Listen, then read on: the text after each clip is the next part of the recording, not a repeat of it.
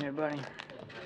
What is the administration doing to deal with this issue and prevent our sensitive military data from potentially falling into the hands of a Russian ally? And how is this allowed to go unaddressed for the past decade despite warnings? I would first point you to our colleagues at the Department of Defense. This is really more for them to speak to. As I understand it, they have now for quite some time have in place a tool that stops outbound emails that don't have the .mil at the end from going.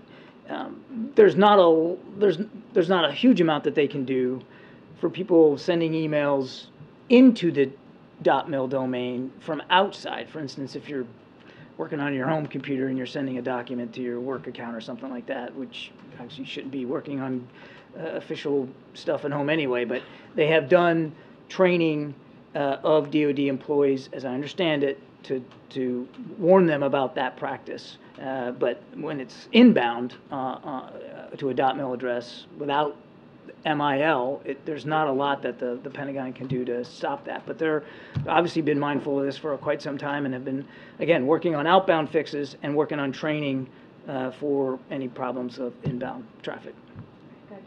There is a meeting tomorrow from an emissary of the Pope with the President, Cardinal Zuppi, about humanitarian issues with Ukraine and so forth. Are you able to preview that at all? And is there any particular urgent event that is having him travel from Italy to meet with the President? The Cardinal's coming at the specific request and as an envoy of the Pope to have discussions here about the war in Ukraine, specifically about humanitarian concerns in Ukraine. As an example, the thousands and thousands of Ukrainian children that have been shipped off to basically concentration camps in Russia or Russia-occupied territory, and we look forward to having those discussions.